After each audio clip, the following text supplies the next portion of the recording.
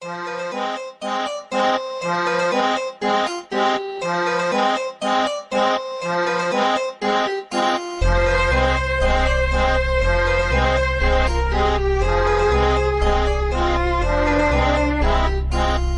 Alice was a wrathful woman of a spade, and righteously she held a sharpened blade within her hand, never hesitating to slay all within her way, creating paths of blood that followed her through wonderland.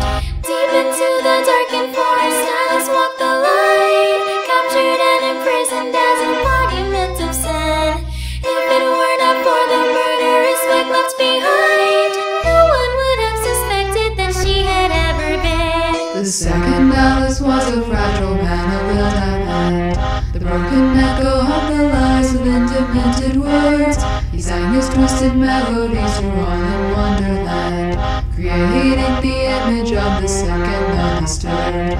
Deadly yet so beautiful, abortious like a rose, shot by a madman, silenced him to death. Single rose bloomed in his place with no music composed, with twisted grin this dying man lay breathing his last breath. They thought Alice was an innocent young girl of club, an enchanting graceful figure in the world of wonderland. She turned the people in the land to every beck and call, a peculiar country answering to each command. So she rose into the throne to be the country's queen, consumed by paranoia of her own impending death. So the queen succumbed to a dark and nightmarish dream.